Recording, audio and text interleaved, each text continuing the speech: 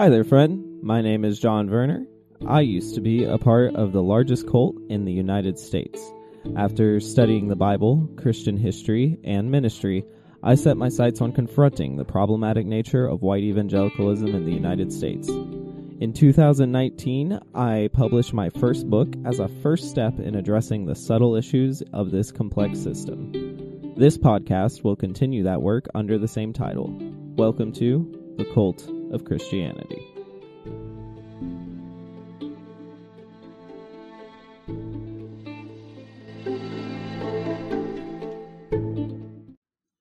On today's show, I have with me John Hageman.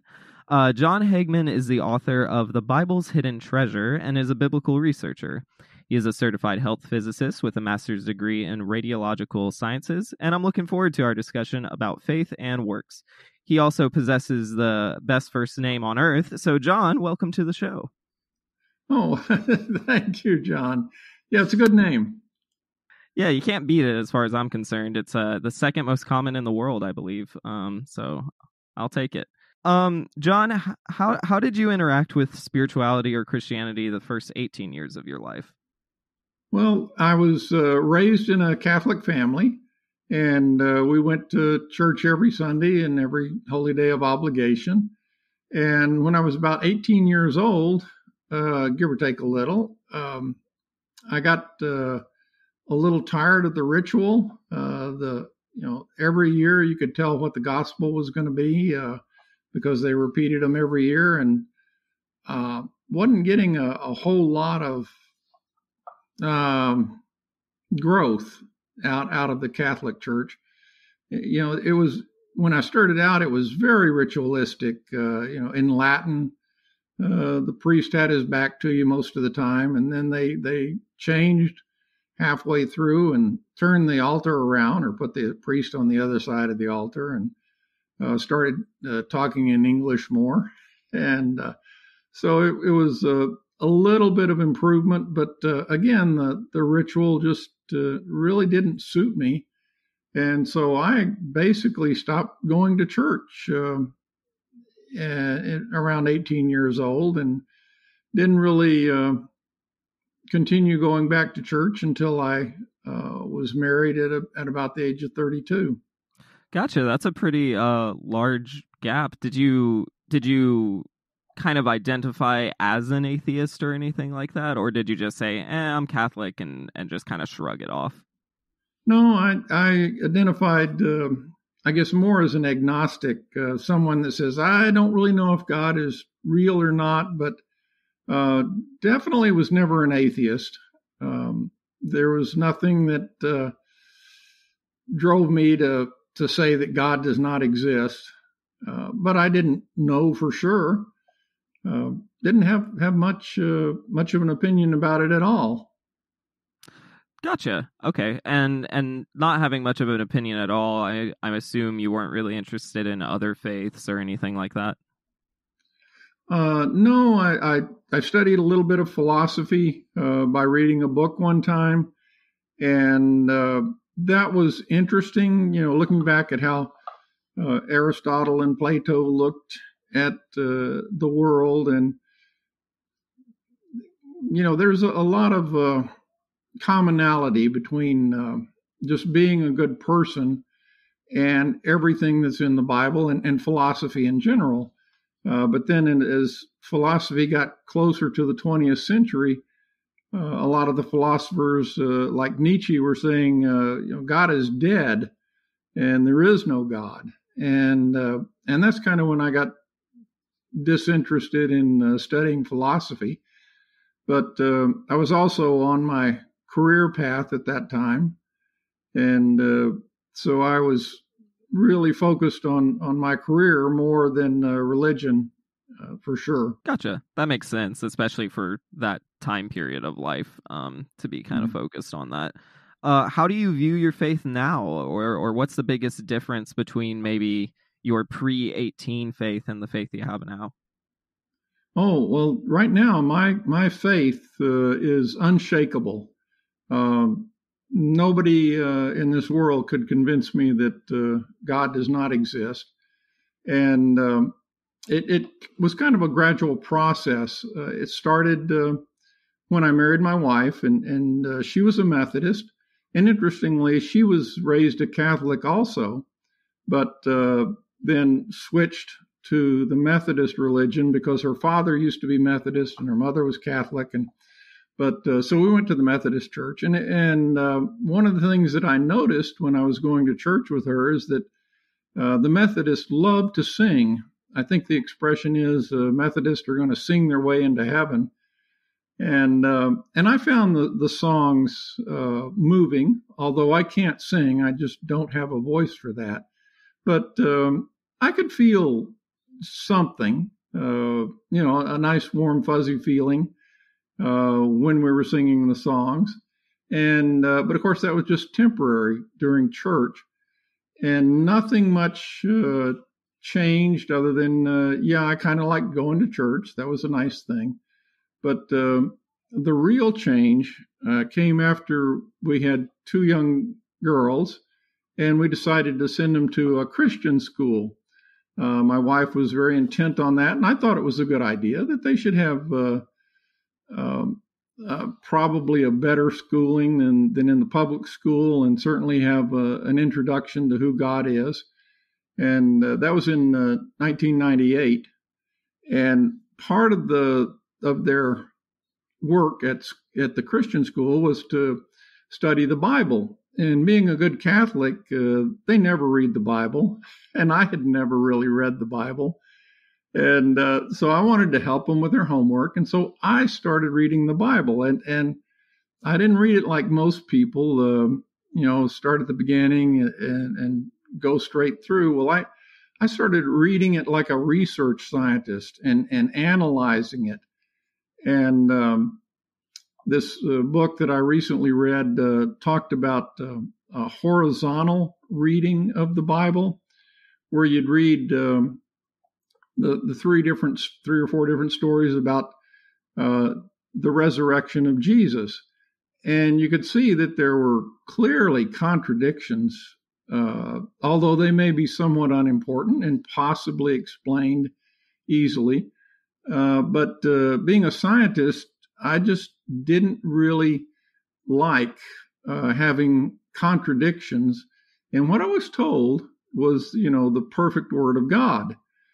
For God to be perfect, he cannot contradict himself. And one of the things I learned later, when we talk about it later, is the principle or the law of non-contradiction. And as a scientist, that really upset me. And contradictions, minor contradictions, like how many people saw Jesus during the resurrection, that didn't bother me as much. But there were contradictions in what it takes to be saved, what it takes to go to heaven. And I certainly wanted to know that. And while I was doing this study early on of the Bible and finding these contradictions, it was very trying on me, very confusing. And my wife and I signed up for a Bible study class, and that helped a little. But the more I studied, the more I kind of stopped looking for contradictions. And I said, well, what is consistent in the Bible from the beginning to the end? Where are there no contradictions? And that's when I started focusing on basically the book of James, which is consistent with a lot of the Old Testament, and Job, which has a lot of good lessons in it, has a lot of consistency, and it has at least 9 chapters in it that deal with lies about God. And that was kind of revealing. Why would the Bible want you to know lies about God? Well, if you look at these lies that are told by Job's 3 friends, and they were telling lies because they wanted Job to curse God to his faith. And then if you start comparing their lies to other parts of the Bible, including the New Testament, you'll see, well, they're saying the same thing, maybe in slightly different words, but you can start spotting the lies about God by looking at the chapters in Job that you know they're lies about God. And so, again, after a great deal of research, I found what to me is the truth about God, the truth about how we're going to have salvation, how we're going to get to heaven. And that gave me a great deal of comfort. And it also started making sense, logical sense as to what is in the Bible. And there are truth about God and there are lies about God. All you have to do is separate the two to be on the right path to go to heaven. Thanks for catching me up on that. Two things. One, I think it's funny that you've pointed to both Job and James, because when I was a Christian and studying the Bible, especially young people, they like to do these, like, what's your favorite book of the Bible stuff, which I always kind of rolled my eyes at because that seemed kind of silly based on what we were doing. But favorite New Testament book was James, and favorite Old Testament books was Job. And my reasons for that at the time, I believe, were that Job felt like the most real book of the Bible. Maybe I'm just a pessimist, but I was like, "Yep, that's life. You'll lose everything, and your friends to give you bad advice," which is kind of pessimistic, but it felt like very relatable. And then James I liked because I grew up in a Protestant church that was put a big emphasis on faith alone, and put a big emphasis on good works being as filthy rags compared to God, that kind of idea. And it really frustrated me because I felt like it was not only wrong, just common sense wrong, but really damaging to how you shape your mind. What I'd like to go into is, you're talking about how growing up Catholic and then going Methodist. First question, do you identify as either Protestant or Catholic now, or do you kind of distance yourself from those terms? Well, being the whole Protestant movement is based on Martin Luther's Reformation proclamations that you're saved by faith alone. The Catholics, they have fallen into that camp too recently. A lot of their more recent documents are that you are saved by faith and not by works. And so I would call myself a Christian because I do honestly believe that Christ was and is God. He was God incarnate, God in flesh here on earth. And he was resurrected. And since he was God, I like to say Jesus resurrected himself, which people take a lot of offense against, but he had to if he was God. And I just am very comfortable calling myself a follower of Christ. Don't really want to be identified as a Catholic. One of the big reasons is they pray to Mary, and to me that's the equivalent of idolatry. And they pray to their saints and their statues, although they kind of whitewash that, saying, "Oh, we just use that as a reminder," like Protestants have a cross up in front of the church to remind them who they are. But in a sense, I never want to pray to Mary again. But when I was growing up, every 10 times you'd say the Hail Mary, and then you'd say one Our Father on the rosary. And so I don't identify as either one. I identify myself as a Christian. That's fair. I think I would have felt very similar when I was a Christian too, even though I grew up very Protestant. I did attend Mass for a bit when I was in college just because I enjoyed it, but I didn't partake of the Eucharist or anything.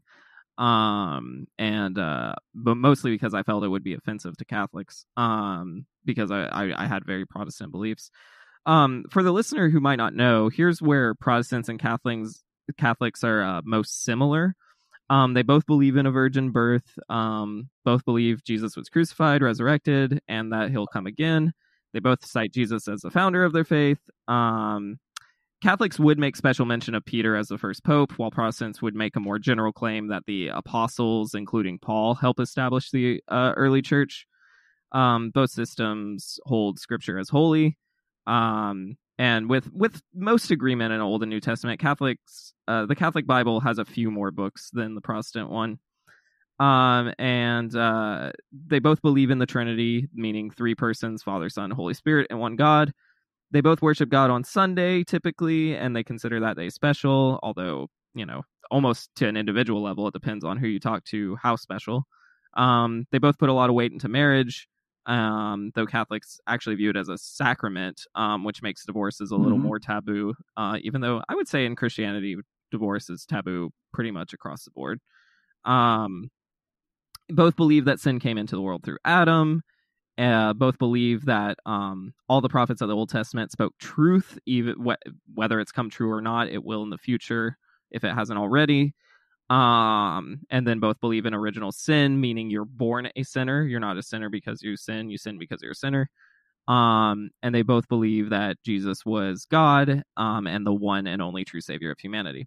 And the reason I highlight those similarities is because they have a lot of differences that you've alluded to, like praying to Mary.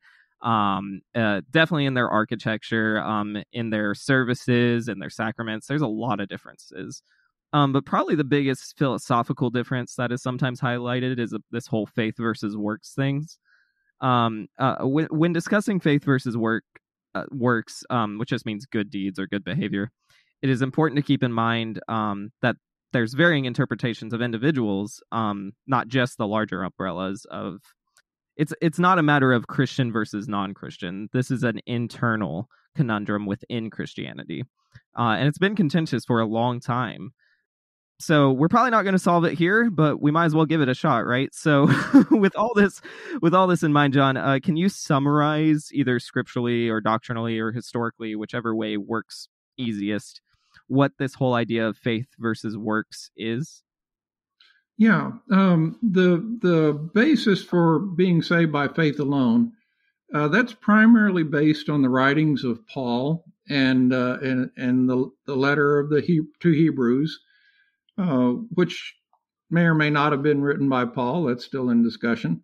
But those are the prime bases for being saved by faith alone. And John has a lot of that too in his gospel, which is one gospel that's entirely different from the first three gospels, quite different.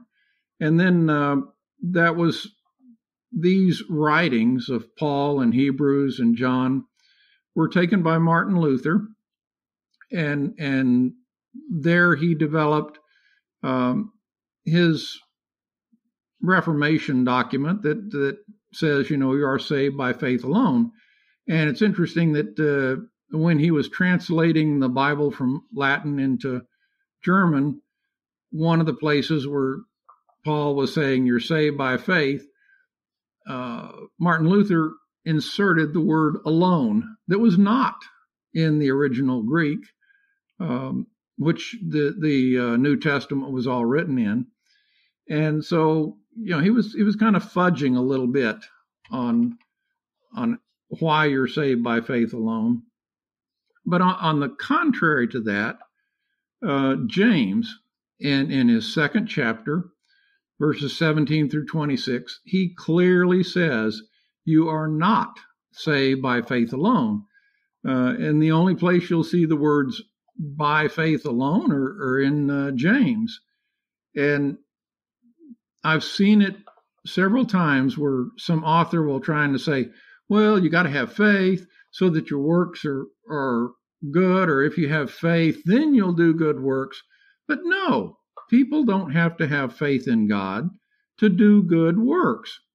And you take, for example, Buddhist monks. They lead a life of poverty. They lead a life of sharing and caring for their fellow man. And they're very humble people. They are, in a sense, following the teachings that Christ taught. And so they have no faith in Jesus, no faith in God, but they are doing good works. And let me back up just a little bit. You said that no one is righteous, no, not one, and your good works are filthy rags. Paul says that no one is righteous, no, not one, and that's a lie, because God twice says Job is a righteous man, and Elijah was a righteous man. Elijah was so righteous, he went to heaven long before Jesus was crucified and died for our sins, and I put that in quotes. And Enoch was a righteous man. And so you can have righteous people. And then when it comes to our good works are filthy rags, that's a quote from Isaiah, and that is taken out of context. If you read the line before that quote, that our works are filthy rags, he's talking about sinners who are doing good works, and he's basically saying it's hypocrites. If you're a hypocrite, a sinner, but you claim to be good, those good works are filthy rags. Yeah, hypocrites are quite often condemned in the Bible and by Jesus. And so taking a quote out of context and making a false statement that no one is righteous, it really is not fair to use those as why you're saved by faith alone and not by your good works, or a combination of faith and good works is really what it is. Yeah, two things. One, I definitely grew up hearing the whole, basically, if you don't have faith, your good works don't count, or they're just part of God's common grace, or, some sort of workaround, because obviously, well, maybe not obvious. In my church, we had the book of James, and then we'd come to it, preach through it or something, and everybody just starts kind of looking around like, well, this is pretty contrary to a lot of what we teach. So what do we do with it? And you basically just have to make stuff up. I mean, you just have to yes. Make it work somehow. I correct me if I'm wrong. Didn't Martin Luther just remove the book of James? Didn't he call it not the Bible? Well, that's what he wished. But I looked up a couple of quotes by Martin Luther, and Martin Luther, he did take issue with the book of James. He didn't think it was expressed the nature of the Gospels in his words. That's a quote from him, and appeared to contradict Paul's statements about justification by faith. And then he also said that it didn't directly mention Christ, which again is another lie written by a man. And James is mentioned twice in his book. First and foremost, right at the beginning in James 1:1, and then in chapter 2, the first line, he says, he praises our glorious Lord Jesus Christ. So James not only claims Jesus to be God, our Lord. And so Martin Luther gets it wrong. And here's another quote. He says, therefore, St. James' epistle, his letter, is really an epistle of straw compared to these others, for it has nothing of the nature of the gospel about it. Well, that is not the case. The gospel tells us to stop sinning, and certainly James does that. And the Gospels tell us that we will be judged by God when we die, and James says that too. And if you do a cross comparison, James is very consistent with what is in the Gospel. It's just not consistent with what Martin Luther wanted to emphasize in the Gospels to justify his case for you're saved by faith alone. And as far as throwing it out of the Bible, it didn't exactly say that. Martin Luther said we should throw uh, the epistle of James out of this school that he was teaching at, for it doesn't amount to much. It contains not a syllable about Christ, which again is wrong. He mentioned Christ twice. Not once is it mentioned Christ. And then he says, except at the beginning. So he missed the second chapter there where it mentions Christ again. And then he goes on to say, I maintain that some Jew wrote it, probably heard about Christian people, but never encountered any. Well, James was a Christian by calling Christ Lord. What else does that make you but a follower of Christ, a Christian? And he goes on, since he heard that the Christians place great weight on faith in Christ, he thought, what a moment. I'll oppose them and urge works alone. This is what he did. And so Martin Luther is twisting facts, trying to get his personal viewpoint across, which is not correct, and he discounts and omits things that are written in James. One of the things that I'm very adamant about is that, Satan can get people to say lies. The three friends of Job that tried to tell Job how evil he was and how God was punishing him for all the evil that he did. Well, they were telling Job these lies to get Job to curse God.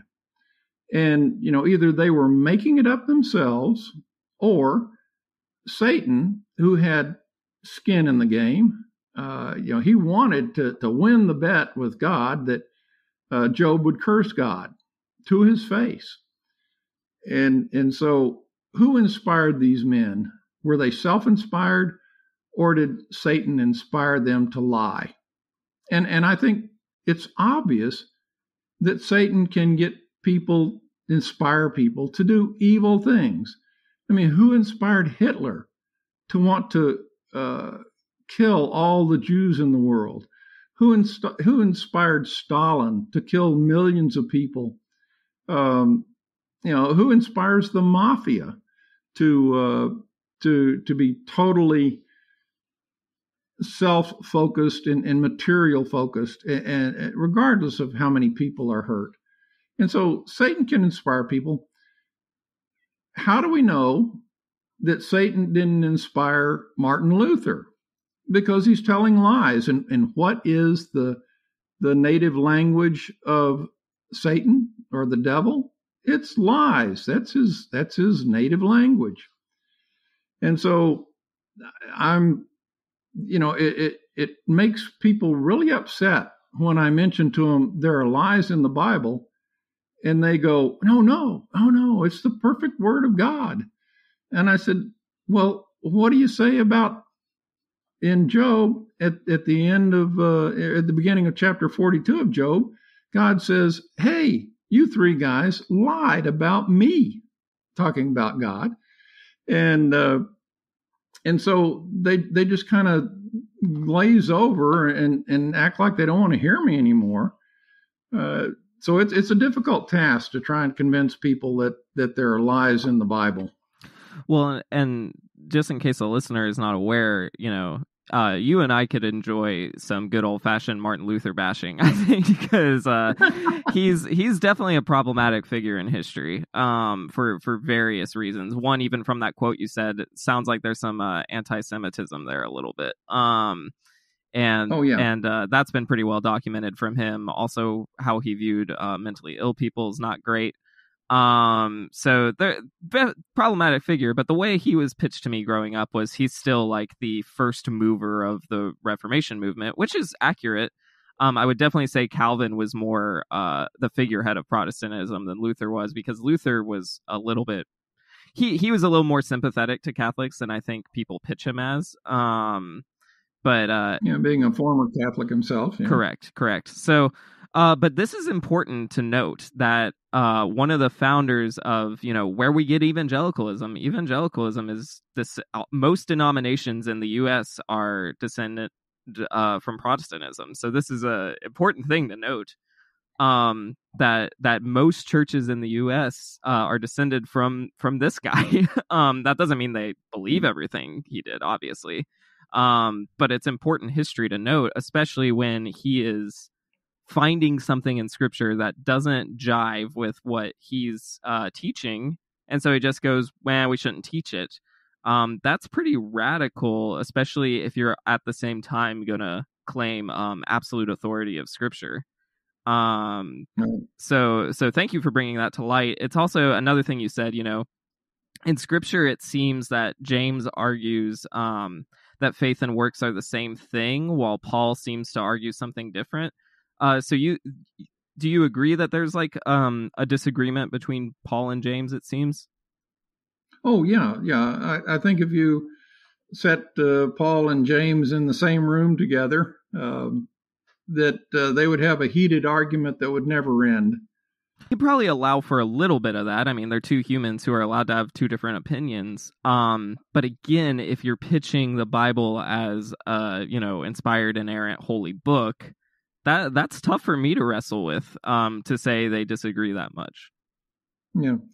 In my more recent research, I've completed analyzing two books that are kind of polar opposites. Are you familiar with Dr. Bart Ehrman, a theological professor? I am. Okay. Yeah, I have finished reading his book, Jesus Interrupted, and it goes through reporting not all, but several inconsistencies, contradictions in the Bible.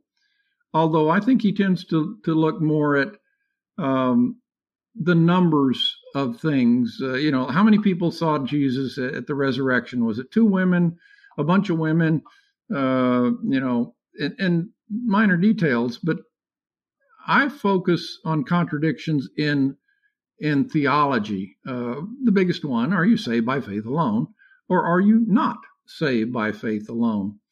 And in the other book that I've finished researching, a grand book by David Limbaugh. David Limbaugh, Rush Limbaugh's brother. He wrote a book, Jesus on Trial, and it's really not about Jesus on trial. It's about the entire Bible, and his conclusion that he supports with many quotations and references from other scholarly Bible analysts is that every word in the Bible is the perfect and inspired word of God. And he just, looking through it, he totally ignores James chapter 2, verses 17 through 26. And Ehrman, in his book, he concludes that each part of the Bible, each epistle, each gospel, each book is a standalone document. It represents what the author thought and what he wrote down. There was not that much collaboration between the different authors, certainly spread out over time. Between the Old Testament and New Testament, there couldn't have been much collaboration, but certainly they cross-reference each. The New Testament cross-references the Old Testament, but each book is separate and unique, and you need to read them that way. And you can't say, "Oh, well, James meant this because Paul said that." That's not really a legitimate analysis of what is written by each author. And so, I've gone through those books, and actually I've started a second book that I'm going to call One God, One Religion. And I honestly believe you can unite Jews and Catholics and Protestants under one religion. That may sound far-fetched, but look at what, you had the Jewish religion established for several thousand years, and then you have a split, a division, and primarily it was the Catholic Church that split away from the Jewish religion. There were several sects or different religions in the meantime, but then you had Martin Luther come along, and he's the father of the Protestant religion. And again, with Calvin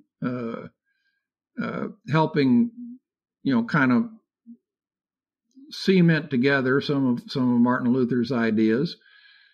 But you ask yourself, what divides people into different religions, into different cults or different sects? It's the Bible that divides people. You can get people that read the part in Matthew where it says you can handle poisonous snakes and drink poison, and if you have enough faith, God will save you. Well, so you've got this sect of or cult. They're a cult of snake handlers. And what did that sect or cult base their religion on? They based it on the Bible. The Bible divides people, and it keeps dividing people. You've got, not just Protestants, but you got Methodists and Episcopalians and Baptists. And what do Baptists base their particular church teachings on? Well, it's the baptism that John performed. And so what's dividing people? The Bible. Why should God want us divided into contradictory religions or cults? It just doesn't make any sense. It seems like if there's one God, there should be one way to worship him. Or at the very least, some consistency and acceptance across the board, right? Where it'd be like, oh, same God, we're cool. Instead, throughout history, you have bloodshed over, like you brought up Baptist. I mean, there was bloodshed over doctrines of baptism, which is, it's kind of mind-blowing to me now to think like how you put water on someone's head is so important that people want to kill each other over it. Yeah.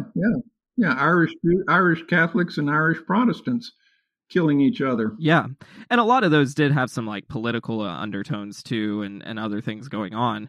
But what we're really talking about right now is there's that inconsistency in Scripture, right? And I thank you for acknowledging them. It's really refreshing to hear a Christian acknowledge that there's inconsistency in Scripture. And I read your book, and you do build a pretty convincing argument that at the end of the day, the reason there's inconsistency is you have individual humans writing it over time. Why would it be consistent? That it would almost be crazier if it was consistent. And I can tell you're still clearly convinced that God's truth is contained in Scripture. So where does your faith come from if it doesn't come from the Bible? Is it some sort of evidence or experience, or can you explain where your faith comes from if you're acknowledging that the Bible is inconsistent? Well, that's a great question. And as you mentioned earlier, that I'm a scientist, a radiation protection specialist, and I've got a master's in radiological sciences. And one of the things that you have to do to get that is you got to know physics, and you got to know the physics of radiation and nuclear physics, and you got to know chemistry, because radiation is going to cause chemical changes in things. And so I was a minor in chemistry in college. And you also have to know biology, because the radiation and the chemical changes can affect the tissues and the organs in the body. And so you have to know a lot about the basic sciences. And one of the things that I've observed is that when you look at how atoms are made up, how they're organized, like in the periodic chart, how chemical reactions occur, even down to the formation of a water molecule, that if it didn't have the exact characteristics that it have, that allows ice to float, you would have no life on this earth. If all the ice didn't float, and it does because of the crystalline structure of two hydrogens and an oxygen molecule, all the ice would sink to the bottom of the ocean, and water's a pretty good insulator. And basically, all the oceans would fill up with ice, and there wouldn't be any life on Earth, and lakes too. And so there's that, and then the biology. You hear claims that people just evolved over billions and billions of years, and calculations show that no matter how long you make the universe, you could not evolve into such a super complex creature as the human body. And evolution doesn't even explain the human mind. You look at lions and tigers and all animals, they've been around as long as we have. Why didn't they evolve into intelligent beings? And so everything in science tells you it was designed by a God or someone, I'm calling it God, that was so intelligent, I would say omniscient, all-knowing, and then the creation of the universe to create everything out of nothing would have to be God that is all-powerful. And so science, it makes my faith rock solid, that there is a God and that he has done a impossible job from a human standpoint, but it's here. You can't deny it. You can't deny the scientific facts that everything is so well designed and works so well and even has a shelf life, yes, but it's just miraculous is the only way to put it. And I don't know if you've had any miracles happen in your life. Probably you may not have even noticed them. But the fact that you're here is a miracle in itself. And so that's why more than just having the Bible and the scriptures telling me there's a God, science tells me there's a God. And it's very comforting to know that, to say the least. And so I wish everybody would go out and get an advanced degree in some kind of science so that they could appreciate God more. Well, we certainly need more scientists. There's no debating that, for many, many reasons. Can I push you a little bit on that and say I'm not really going to argue against intelligent design. I think I think it is more compelling than maybe the mainstream might view. I mean, obviously I spend a lot of time calling Christianity a cult, so people might assume I'm just hardcore evolutionist. It's a little more nuanced than that in my mind. Yeah. I think academia can be its own kind of cult sometimes that doesn't really allow open-ended questions, and those are necessary. But if I could push a little further, that's a pretty standard argument for intelligent design. But what makes your faith Christian and not something else? Oh, well, that's a good point. I'd say the main reason is the book I read by Lee Strobel, The Case for Christ. When I was doing my analysis of the Bible, back in 1998, I was saying, is this really true? Here we're told to worship a man, and that's idolatry. We can't do that. And so I said, well, there's got to be something that says, whether or not we're supposed to worship Christ as God or not. And so I found Lee Strobel's book, The Case for Christ, and read it a couple of times. And yes, indeed, Christ does proclaim that he is God, and that either makes him insane, or a lunatic, or a liar, or or the Lord. And then Dr. Bart Ehrman throws in there a legend. Well, I'd already gone through Lee Strobel's book, and he didn't mention a legend. But yeah, he wasn't a liar. Christ wasn't. He wasn't a lunatic. Because if he was, there wouldn't be the Christian religion today. And so it pretty much concludes that he was the Lord. He said he was the Lord. He had miracles that were recorded. It's recorded that he was resurrected from the dead. And he resurrected other people. Well, he had miracles, resurrected other people from the dead. And so I was left with the final conclusion. Yes, Jesus is God on earth, incarnate, and returned back to being God after his resurrection. Gotcha. So I'll clarify maybe even a little later on. I think the only thing I'm missing is just where that faith is. Is it you've had an experience with Jesus? Is it you're convinced by, the Bible plus science evidence plus other people plus tradition? Like, I guess I'm trying to find the equation, like, where are you like, this is why I'm a Christian, especially since you spent so many years not being one? Well, yeah, it was my research that led me to this conclusion. And in hindsight, I think I've had a couple of minor miracles happen in my life that helped convince me that there was a God. One major one leading to my marriage to my wife Melissa was, if you don't mind, my digressing into a personal story here. I'd love to hear it if you're willing to share. Yes. Oh yeah.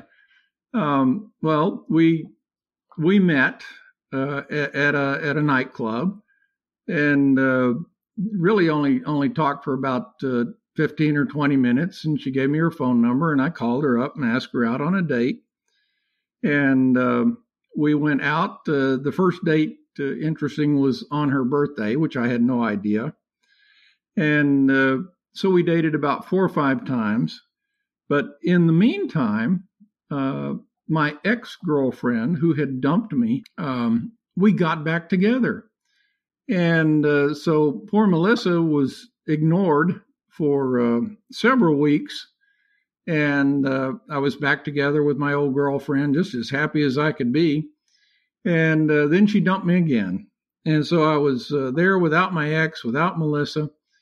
And I kind of left out one part, that the last time we met, Melissa and I were on a date. She was a bank examiner, and she said, I'm going down to Laredo to audit a Texas bank. And she said, we can go right across the border and get some booze cheap. And she said, what would you like? And I don't know. I thought, and I said, a bottle of Kahlua. It sounded good to me. And she said, oh yeah, it'll be $1 or $2, no problem. And so, I stopped seeing her. And so she was stuck with that bottle of Kahlua that probably cost her $2. And finally, after waiting several weeks, she got up the nerve and called me on the phone and said, John, I have this bottle of Kahlua and you owe me $2. And I said, oh yeah, Melissa, I had almost forgotten. And so I apologized all over myself and said, I'll take you out to dinner and give you your money. And so we started dating again. And about after our 4th date after that, this is the only time that this has ever happened to me. Words came out of my mouth. They did not come out of my brain. And I said, we're going to get married. And we had only dated maybe 8 times, 9 times total, with a long break in between. She was shocked. I was even more shocked as to what I had just said. And I even tried to crawfish out of it by saying, oh, well, I really don't need anybody. I'm independent. I can.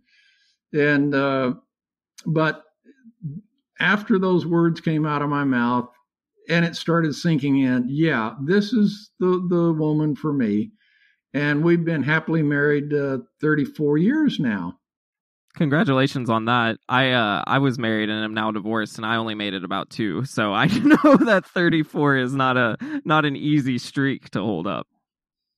Yeah, well, actually, I can appreciate that because I was married before I met Melissa and was long divorced. I was married a short time and was single for quite a while before I met Melissa. Yeah. So yeah, I can appreciate that too. Yeah, it's tough. Yeah, it's tough. It is tough. Well, I appreciate you telling that story. I certainly point back to kind of moments similar to that when I say what was ultimately convincing to me when I was a Christian, and it was experiences. I mean, and I don't think that's bad. I'm not knocking it. I think that's more reasonable than saying, well, it's because the Bible is exact in everything it says. It's more reasonable to say I've had experiences I can't explain a different way. So that makes sense. Kind of shifting a little bit back to this whole faith versus works thing. One of the things that's kind of tough is the idea of what good works even means. There's a lot of debates within Christianity about what faith means, but I'm actually more curious about what it means to be a good person. So is the Bible consistent or coherent about what good behavior is? And maybe a more general philosophical question is morality relative? Oh, yeah, that is a good question. I don't think morality is relative. I think it's black and white in a sense, good or bad. Even James says, if you know what you're supposed to do and you don't do it, that's a sin. And so, yeah, and the Bible is full of what is good behavior. For example, in Job has several parts where he said, well, I did this and I did this, and these are the things that a righteous man does. So there is plenty of guidance as to what to do to have good works. And there's equally as much guidance as to what to not do. And certainly believing in one God is what you should do, and not believing in false gods, Greek mythology gods, or Buddhist gods or Hindu gods. Those are things. You don't worship idols. You don't worship money. You don't talk bad about your neighbors. There are things. Don't kill. Don't commit adultery. There's a lot of things you don't do, which make you righteous, and things that you do that, helping the needy, feeding the hungry, visiting prisoners in prison to raise them up.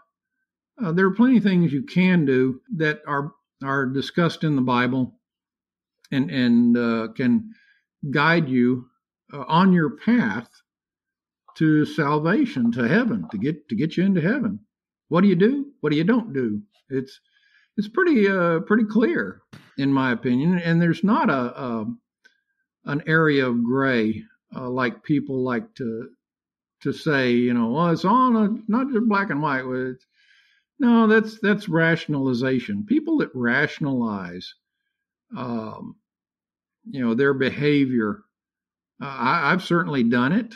I regret it, but I think the Bible, if you take it at face value, as long as there are no contradictions, that's the way you are given guidance as to what to do and what to not do.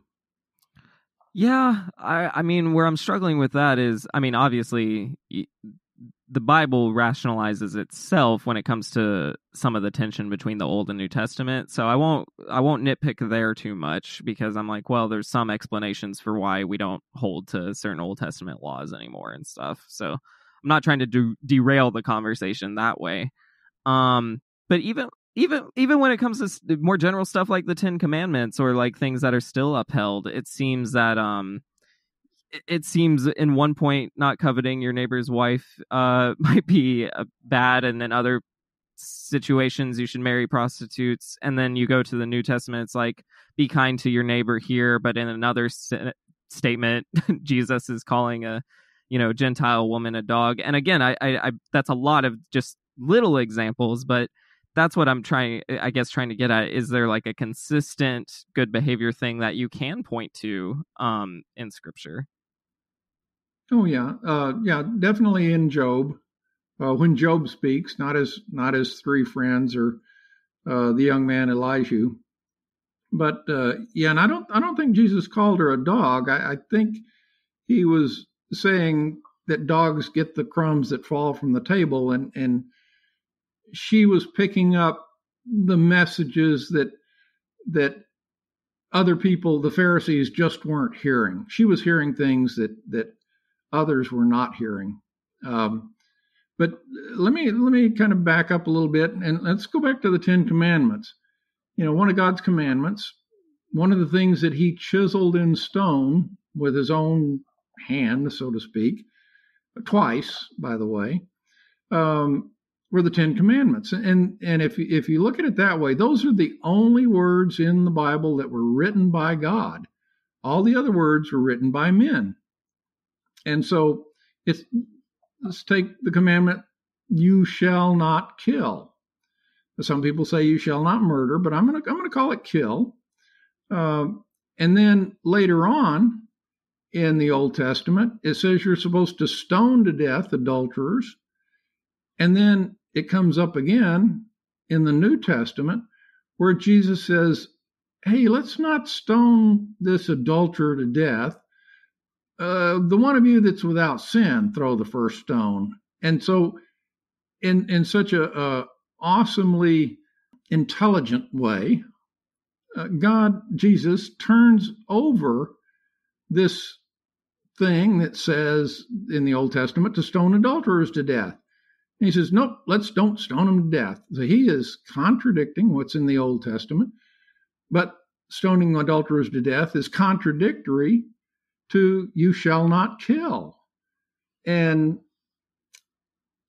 I think, what's the takeaway from that? Well, I think the takeaway is the one commandment, you shall not kill, is the ultimate word of God. And that includes you shall not kill murderers, capital punishment.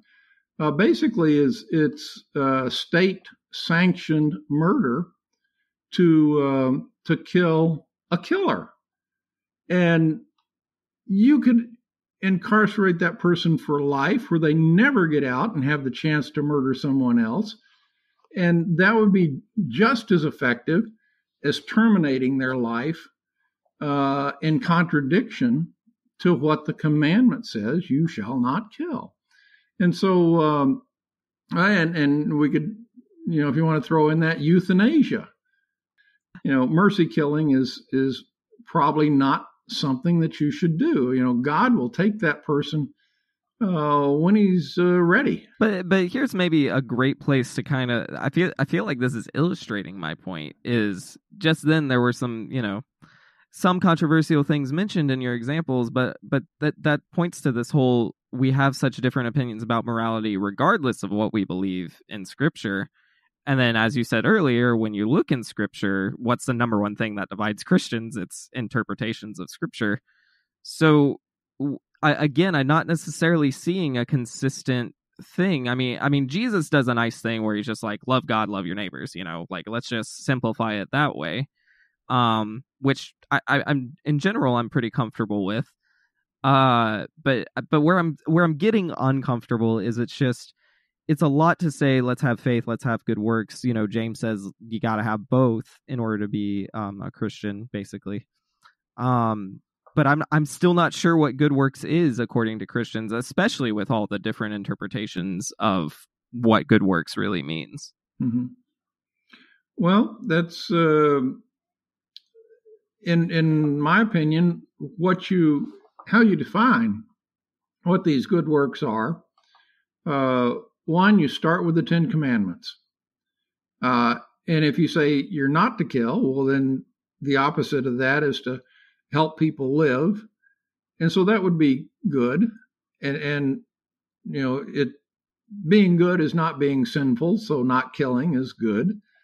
And then you'd go to James, and basically I found it so consistent with the Ten Commandments that you get everything you need to know out of James, reading the entire book backwards and forwards, and that's why I wrote my first book, The Bible's Hidden Treasure, because it does tell us how to live our lives as good, righteous people. And then you get to Job, and you listen to what Job is talking about as being righteous, and so you get there, and there you can go through the rest of the Bible, and you can find things that are consistent, not contradictory to what's in James and the Ten Commandments and Job, and you can find out what it is that you need to do to be a righteous person. And it's the righteous person that is going to get to stand before God, and God's going to say, yep, you've done a good job. You've covered over some of your sins when you were young, and you're good enough. Nobody can be perfect like God is perfect. Nobody can be as holy as God is holy, but you can be good enough in his judgment, his perfect judgment, to be able to stand before him in heaven. I hate to keep harping on this. I hope it's not seen as antagonistic. I'm just trying to clarify. Yeah. So like an example is you shall not take the Lord's name in vain, or remember the Sabbath day. Like two big examples that throughout Christian history, early church, Reformation, Enlightenment, all these different time periods have been interpreted so differently. I mean, like I grew up like hearing that don't take the Lord's name in vain meant don't cuss, which I still can't square that circle. And remember the Sabbath day, Sunday, Saturday, Monday, Tuesday, which one? And again, I'm not trying to make fun of it. I'm actually really concerned that if we're going to say the Bible does have a consistent message about what good behavior is, like I'm still confused about what it is, or is it a spirit of the law thing? Is that what's happening? Well, that's a good point. Yeah, the spirit of the law. Yeah, in my book, I talk about the Sabbath, and basically I say, pick one day out of 7 that you're not working. Some people have to work on the weekends, waiters and medical staff. They've got to have somebody there on Saturday and Sunday. And a lot of people pick those 2 days because they get extra pay that they need. But if they pick their one day off a week, and I pretty much guarantee you, most of the time, people get 1 to 2 days off every week. And pick that one day, and that can be your Sabbath. And on that day, you don't go to work for money. You don't hire people to work for you. You don't go out to eat and pay somebody to serve you. So you can have the spirit of the law, a spirit of the commandment, as your goal. And I think you have a good point. It's the spirit that counts. And certainly I can't be the judge of that. I'm almost kind of putting words in God's mouth, I feel, but God's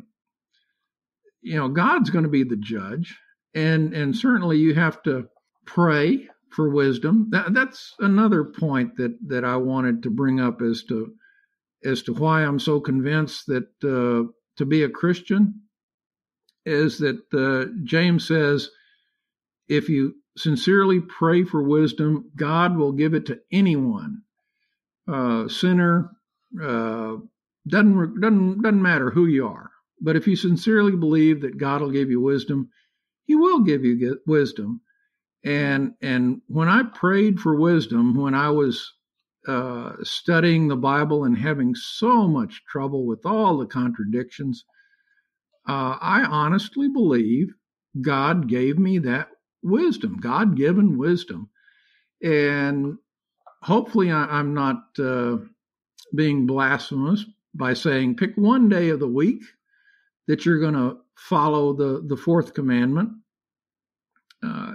in the way that it's written. You know, it's the longest commandment of the 10, and it says you don't go to work, you don't pay someone else to work for you, you don't have a servant, you don't even work your ox, and you don't do that within your own town, which is an interesting kind of legal loophole that God put in the commandment, because He knows that people are going to go out of town. They're going to go out of town on vacation. They're going to go out of town to work. And you're going to have hotel bills, and you're going to have to pay somebody to serve you. And yeah, if you do that on let's pick Sunday as your Sabbath, somebody they'll be on vacation, paying a hotel bill on Sunday, the Sabbath, and the same thing. You may have to travel on Sunday to go to a meeting, out of state or out of somewhere else that starts on Monday morning. And so yeah, you're going to pay hotel bills and meals. God, in His infinite wisdom, when He wrote those 10 commandments, He was able to foresee all the problems. Yeah, and back when He wrote it, people thought, oh, the Sabbath is, the Jews think it's Saturday. The Christians kind of morphed it and made it into Sunday. Why not pick one day of the week that you don't go to work? And that may change every once in a while for a person if their shift rotates or something. But, it's that one day a week that you pay special attention to God, not pay special attention to yourself. I just wanted to chime in and say, this is, again, kind of illustrating the problem, though, because, yeah, one, conventional wisdom just says you need a day off. Actually, realistically, research seems to show we need 3 days off. But right. Fine, 1 day off, at least, right? So we could get that from conventional wisdom, or we could get it from a Christian foundation. But I've been to churches that, yeah, they're like Sunday is the day, not Saturday, not Monday. Sunday is the day. I've also been to, I'm familiar with denominations that are really strict about Saturday. And again, these might be interpretation issues that are pretty bad. But again, where I guess this actually kind of transitions into where I wonder if a lot of these ideas actually come more from tradition than faith. So obviously, beliefs do not come out of a vacuum, and neither does our perception of what good behavior is. We all learn, like, from the time of infancy, we learn what good behavior is and what faith is. And my biggest argument and why I'm passionate about this podcast and other things I do is I would argue that loyalty to any system of beliefs, and like the type of loyalty that most Christianity seems to demand, is deeply problematic, and it's not necessarily an authentic approach to people's faith and practice. So in your eyes, what does make faith, or specifically the Christian faith and its moral system, worth caring about? In a world full of toxic Christianity, one man has elected to change everything. What's his name? No, what's his name? Oh, okay. Yeah. I'm John Werner, son of Timothy Werner. That's my dad's real name. God help the poor guy. I'm just out here trying to tell people Christianity's a cult. Yeah, he is. And he's even written a whole freaking book about it. And now you can read all about his opinions in The Cult of Christianity by John Werner. Yeah, you should go buy my book, guys. It helps me buy Taco Bell. Well, I think it has to do with that the Christian faith believes there's an afterlife. Certainly atheists don't believe in an afterlife, but there are plenty of atheists that practice a good moral code. When you keep in mind that our soul is going to last for eternity, and the few years that we have on earth is minuscule, insignificant compared to eternity. And our soul is the Christians believe that it does last for eternity. And is it going to last for eternity in heaven or in hell? And I can't judge where somebody's going. God can. And so there is a God that judges us and determines where we go to spend eternity. And what we'll be doing in eternity, I don't know if we'll be like angels or it'll be one big party, but I kind of think, God puts his angels to work. I think he may put souls that reach heaven to work also. At least I hope so. I would be bored after a few weeks of partying and being there's an eternity of what's going to be happening up there. And yeah, I want to be busy. I like work. I like staying busy. I think a person is incomplete without having a purpose and work to do, if they're able. Yeah, it's why is the Christian religion so important? Well, one, we believe in an afterlife for our soul, while other religions don't, and I think that's just wrong. And if I am wrong, there is no afterlife. I won't know the difference. I was actually going to bring that point up specifically because there's the old, Pascal's wager, basically, right? Where it's, if you believe in God in order to get into heaven and you're right, score. If you're wrong, well, who cares? I mean, you didn't. But yeah. But I'll push back against the who cares a little bit on that, only because I'm like, firstly, is your belief in heaven and hell, is that primarily sourced from Scripture or somewhere else? Well, it is from Scripture. Although there was one time where I was going in the wrong direction in my faith. I mean, totally wrong. And I can only tell you what I felt and what I thought, why I was feeling that. And what I felt was a continual pain in my chest, a dull pain, not severe like a heart attack, and I don't know if you've ever been lost as a child at a department store or an amusement park, separated from your parents, and you're just terrified. I felt terrified all the time because I was going in the wrong direction. And what I thought was that I had abandoned God. God was not with me. I wonder about people that go insane, that they've abandoned, or God's not with them. I think if God's with you, you're going to be sane and rational.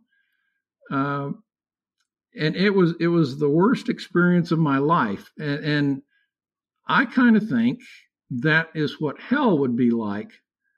There would be no God in your life because you've rejected God.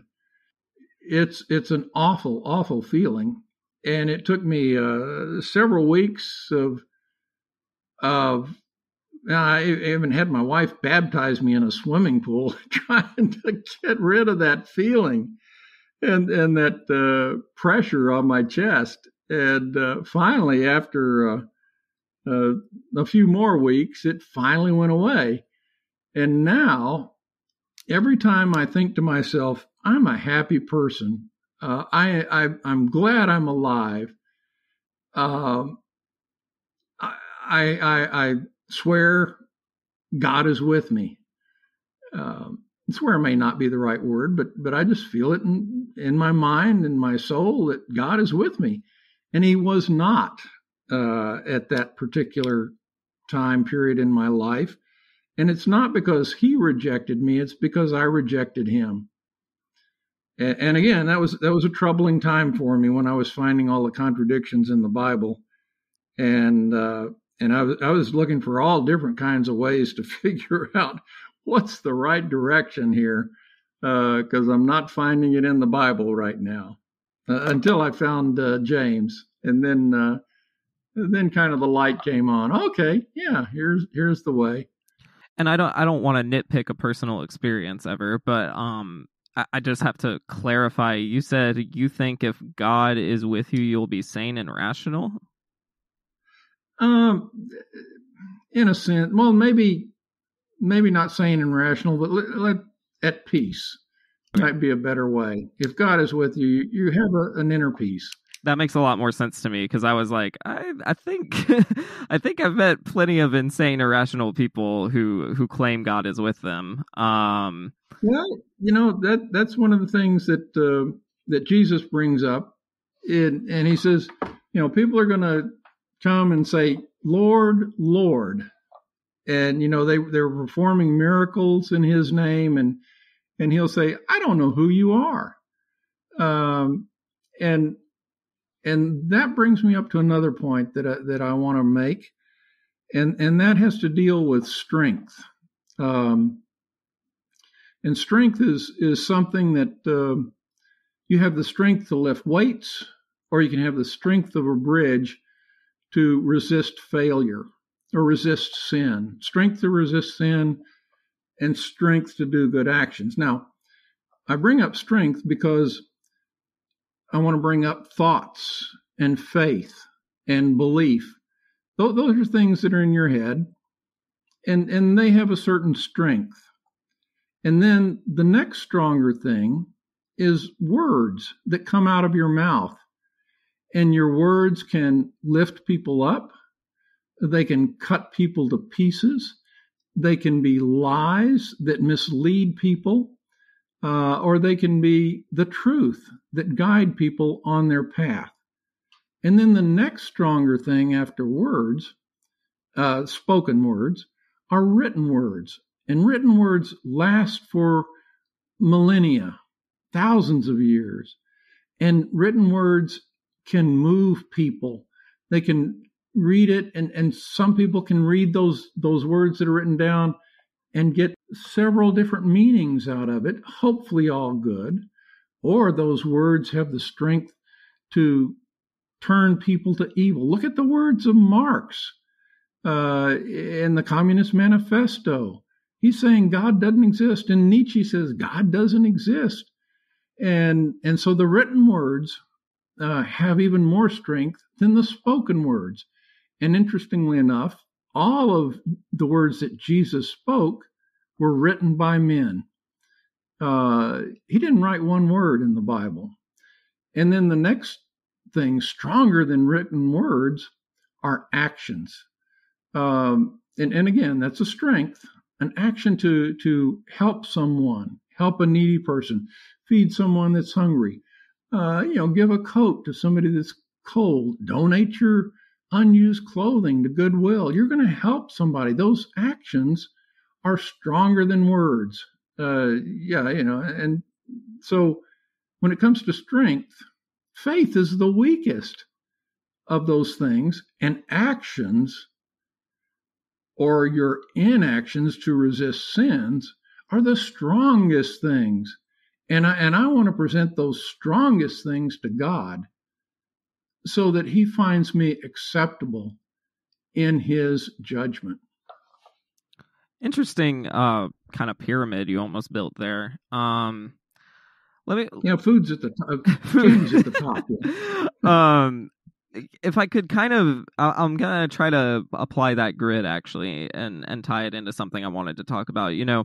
I don't identify as a Christian anymore, and I've certainly found wisdom and some good principles from certain elements of my Christian upbringing. And I'm not just trying to weigh the good and the bad takeaways, because I think life is more complicated than just trying to outweigh good and bad. And I'd like to think I'm not just unlucky, when it comes to my Christian experiences that have been bad. I feel like I witnessed some pretty typical patterns and factors that indicate a deeply problematic system. So in all of those categories you just laid out, I actually find myself to be a better person the less faith I have. Why do you think that's my perception, or how I interpret my experience? I cannot speculate about you personally, but first, let's talk about people in general. When somebody thinks it's no longer important to think of an omnipotent God and one that won't judge their actions, that can give a person a feeling of relief, saying, "Hey, I'm not being judged anymore. God doesn't see everything that I'm doing, but He does if you're a Christian." And so you're saying, "Hey, I just don't have that pressure of knowing that I'm being watched and judged all the time, and it'll determine my fate for eternity somewhere down the road after I die." And so, you can feel a sense of freedom by setting aside your faith in God. And then there's also second point that I want to make, and that is, if a person has less faith, they put more faith, less faith in God. They put more faith in themselves, and I think this is a good thing, so to speak, because God can give us strength. I mean, He's created us in His image. We can be strong. We can be wise. We can be intelligent. We can be good, and He gives us freedom of choice.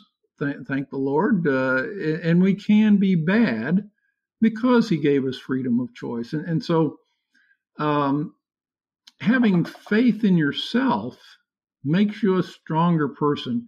And I think God wants you to be a strong person. And He wants you to try and do things on your own. It's like a parent. When their child finally learns something, does something on their own, feeds themselves, does well in school, whatever it is, the parent, like God, will celebrate your having faith in yourself and strength in yourself to be the best you can. Can I ask a clarifying question there? Yeah. Does God demand dependence from His followers? Well, I guess if you say you have, His first commandment is there's only one true God, and you can't worship false gods. I guess there is that demand that you be dependent upon Him. Now, that's not to say that you just sit back and say, "Hey, God, give me everything. I'm dependent on you." Well, no, you got to work to earn your money so you can buy food. And so there's a trade-off in a sense, or two aspects of it. Yeah, you need God. If you reject God, you may still be successful. That's one of the things that's taught in Job. Job says there are evil people that get wealthy, live a long life, die in bed, just as happy as they can be, even though they've rejected God and have done evil things all their life. Joseph Stalin may be a good example of that. Killing millions of his fellow countrymen. I think he lived to be like 74 or something like that, and he had bodyguards around him all the time, but he was pretty happy, I assume, being the leader of a nation. But he was not a good man. But he lived a long, successful life from outward appearances. The clarity I'm seeking is what do you get out of the relationship then, other than this kind of eternal life thing we've kind of been circling around? Because, I'm at a lot personally, and, everyone's story is different, so I'm not trying to say my way is right or anything. But personally, I'm at a lot more peace now that I'm not a Christian. So if the thing that's being offered me is eternal peace, I'm like, well, I never had that when I was a Christian. Even when I would trick myself into believing I had it, I know I never had it. And I personally don't think I'd have it if I came back. So if that's the only thing that's being offered, no thanks. And am I doing anything wrong by saying no thanks? I think you're being self-reliant. And I think God wants us to be that. If that gives you peace, certainly God wants us to be at peace. And he wants us to be good. I kind of asked the question, what about a Buddhist monk? Seems to be at peace all the time. And they're generous people, loving people. They're doing good. And what happens when a Buddhist monk dies and his soul is freed from his body, and the soul looks around? I assume you can see, and at least that's according to some of the near-life stories, or near-death stories, sorry. And, is God going to say to him, hey, you just didn't believe in me, or you didn't believe in Jesus Christ? And he says, God, Jesus Christ, never heard of him. I've only listened to my Buddhist brother's teachings. And, would God say to him, hey, let me give you a quick lesson about who I am and who Jesus is? And then he says, now that you know that, you've been such a good person, you want to come into heaven? And hopefully he'd say yes. But, I can't say what God would do, but I can ask myself the questions. What would God do? And say there are several possibilities, infinite possibilities, I guess. And it having the characteristics that God wants you to have can bring peace and satisfaction. And I would say, in my personal opinion, not to override God, but that would lead to your eternal salvation.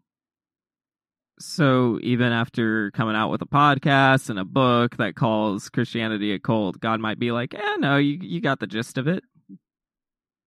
Yeah, he could. But I tell you what, you believe sincerely that God will give you the right answer to your question. I know that God will answer that question with giving you wisdom, wisdom beyond what you can comprehend. It may take time. One little example that I had, a miracle, I guess, is I was thinking, well, is Jesus God? And I thought, well, if Jesus is God, I can think that question, and he can read my mind. And so if I think that question often enough, I'll get an answer. And I did. And one day, the second I thought, is Jesus God, there was a guy standing 5 feet away from me, and he was yelling to someone way down the hallway at work.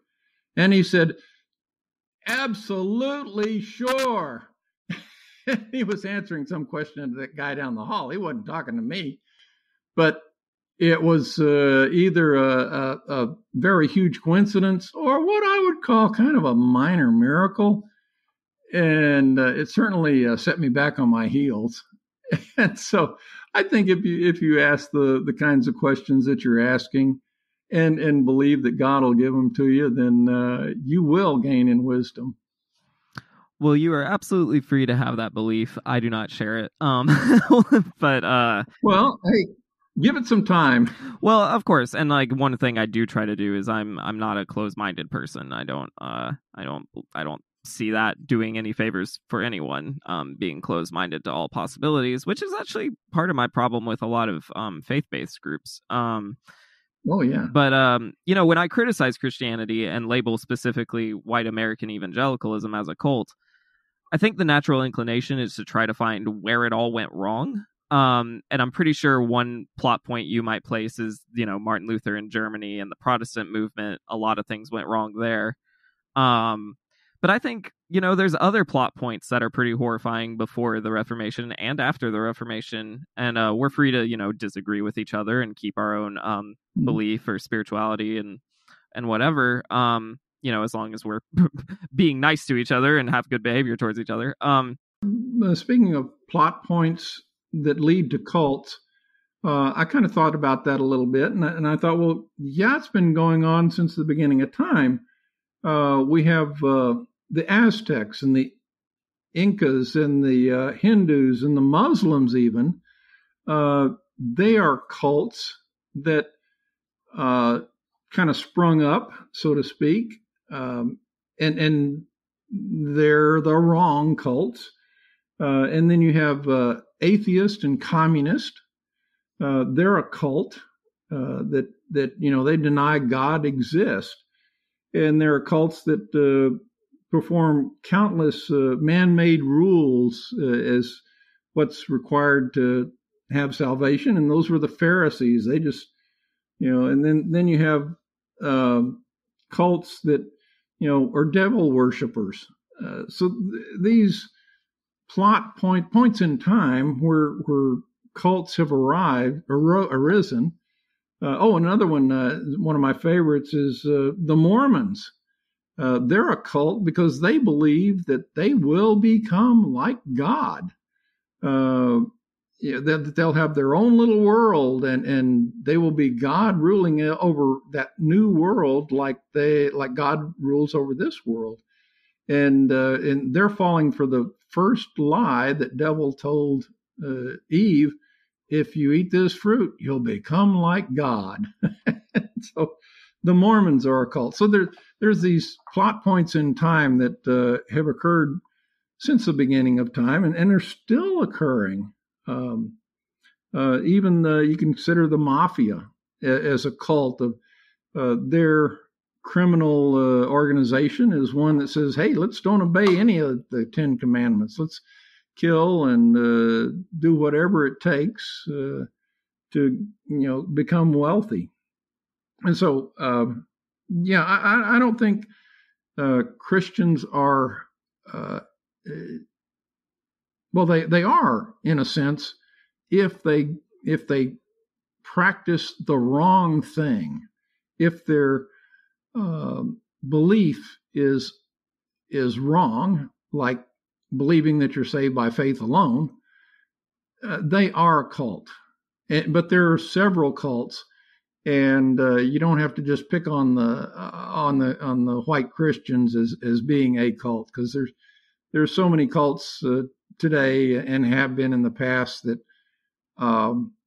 if you're doing the wrong thing as a group, yeah, you're a cult. Interesting. I do want to clarify the reason I make a brand around Christianity is not necessarily because I think they're the worst ones, although that they might be depending on which day you catch me at. But it's more that they're not typically called a cult, and you said the ones who say they're saved by faith alone in the U.S. at least, that's the majority of Christians. Am I wrong in that? Yes, majority of Protestants, well, all Protestants, and now all Catholics. Yes, they believe that. The Catholic Church teachings are that you're saved by faith alone now, and it didn't used to be that way, because they excommunicated Martin Luther for his proclamation. Christians are. If you define it that way, that they're practicing the wrong faith, they're a cult. That's just very interesting to me. I mean, I obviously agree, but I'm a little shocked. If you don't mind me asking, you don't have to answer. But are you still a church member? Do you go to church regularly? No, I don't. Yeah. So is it for that reason that you feel like you'd be part of a cult in a lot of the time? Well, when I go there and the message is repeatedly, you're saved by faith alone, it just, I just want to jump up and yell, "Hey, have you read James?" And I know I can't do that. But that's part of the reason I've stopped attending Sunday church. Although I got a lot out of Sunday church and Sunday school, it can be helpful. But if it's teaching you the wrong thing, and it can be a bad thing. All right. One more question on that, if you don't mind. I know we're running a little over. I think that I've said this many times I don't know if I've said it on the podcast, but I've said it to friends a lot, and it's that the Christians I get along with the best are the ones who don't go to church. That's a striking parallel, especially because most churches would say they're very important. They're the primary source of fellowship. They make these arguments that are compelling and supposedly scripture based that you should be going to church. I'm going to read a couple of passages from James about religion. In James 1:27, he says, "Religion that God our Father accepts as pure and faultless is to look after orphans and widows in their distress and to keep oneself from being polluted by the world." Well, look at Joel Osteen's ministry. He pollutes his people by the world. They're of the world. They're not just not in it. And then another one from James is 5:14. If anyone among you is sick, let them call on the elders of the church to pray over them and anoint them with oil in the name of the Lord. And goes on. I didn't finish it, but it says the prayers of a righteous person are very powerful. And in James 5:20, remember, whoever turns a sinner from the error of their ways will save them from death and cover over a multitude of sins. And so you've got to, teach people what the truth is. And not only do you save them, but hey, one of the things I'm trying to do is cover over my multitude of sins, which are pretty big, to say the least. But I hope and pray that one of these days I'll be able to see God and he'll say, you did good enough, kid. Come on in. Gotcha. Last thing I'll ask, and then we'll promote your book and get on out of here. Again, we were talking about different cults. You mentioned Mormons and Islam and other religions and stuff. And I only focus on white American evangelicalism because that's a group I'm very familiar with. I grew up in it, studied in it. So it's not to single them out as the worst or anything like that.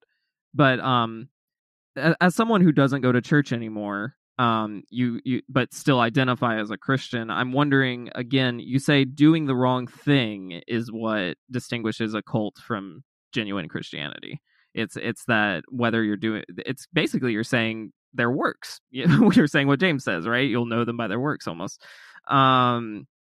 But I still, can you clarify that issue anymore, or do we have to leave it vague and just say kind of what Scripture says, kind of what Jesus says, or is there like a clearer indicator of what genuine Christians look like versus Christian cultists?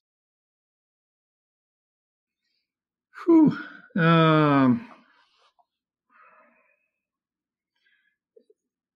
Yeah, I think what looking at James, I believe everything that James says is the truth because it's consistent with other good messages in the entire Bible. And yeah, a good Christian is a person that's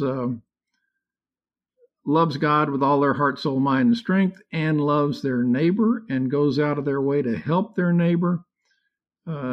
Jesus said, did you feed the hungry? You were feeding me. Did you visit the prisoner in prison? You were visiting me. And so if you're that kind of person, then yeah, that's what a true Christian is all about. Helping other people, praying for other people, putting other people above yourself. After all, that's what Christ did. And I think Christ was the perfect example for us to follow. And I don't think his sacrifice on the cross was what gave us salvation. That's the one thing that James does not mention. He does not mention the crucifixion. He does not mention our being washed by the blood of Christ. No, he puts the personal responsibility for our salvation. Being personally responsible for a sin is what God wants. You look at Adam and Eve. When they sinned, Eve blamed the devil. Oh, he lied to me. He tempted me. And then Adam doubles down and says, God, you gave me Eve, and Eve made me eat the apple. It's your fault, huh? So they did not take personal responsibility for their actions, their sin.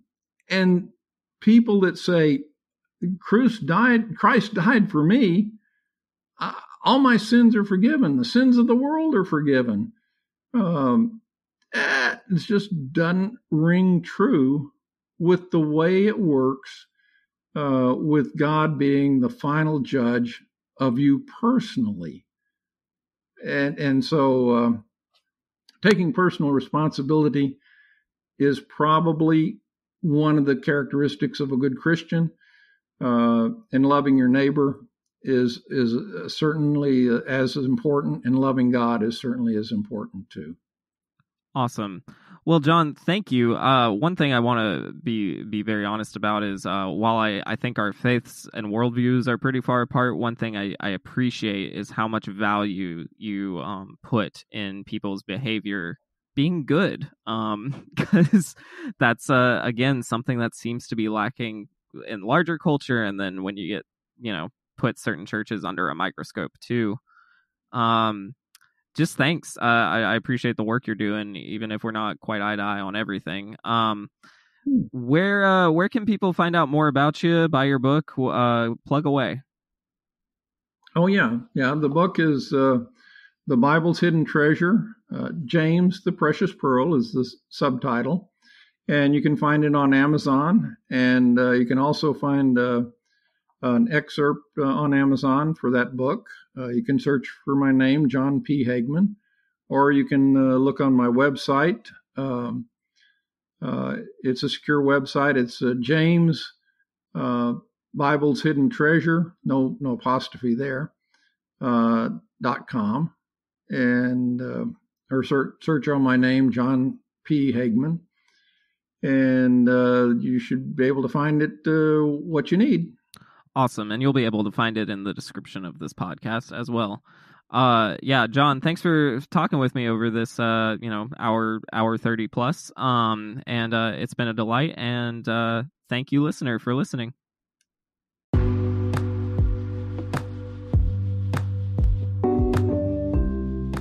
If you wish to learn more about what's going on in my life, or wish to purchase my book, go to thecultofchristianity.com. If you'd like to support this podcast, please continue to listen, follow, share, and consider subscribing for additional content. For only $5 a month, you'll have access to 2 additional shows, Parsing Propaganda, where I review and critique Christian content, and Art, where we try some amateur religious trauma therapy. Every subscriber becomes a part of something bigger than this podcast, as we endeavor to hold churches accountable, speak the truth boldly, and most importantly, love others despite our pain. Thank you for listening, and remember to keep love in your life, hope in your heart, and searching in your soul.